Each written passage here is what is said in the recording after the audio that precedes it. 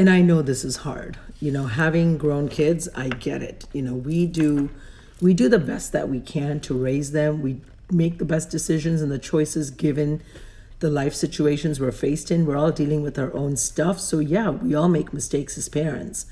And as kids grow up, sometimes they may choose to set boundaries. They may choose that maybe we did something that was too damaging for them. And, unfortunately, we have to respect that. We have to accept their decision.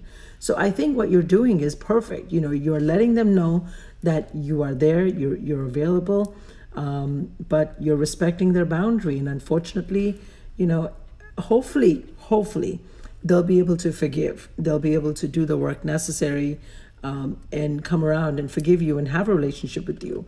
The other piece is also, is there anything that you need to apologize for? Is there anything that you need to make amends for? We all make mistakes. Let's admit it. Hey, I made a mistake, right? And understand something, guys. It doesn't matter what the truth was. It doesn't matter what you think happened. What matters is what your child thinks happened. And that's their version of the truth. And that's what they're functioning by. And your job is not to change their mind. Your job is to respect that was their experience of it. Something that is very, very important. So all the best, good luck, and take care, Mama.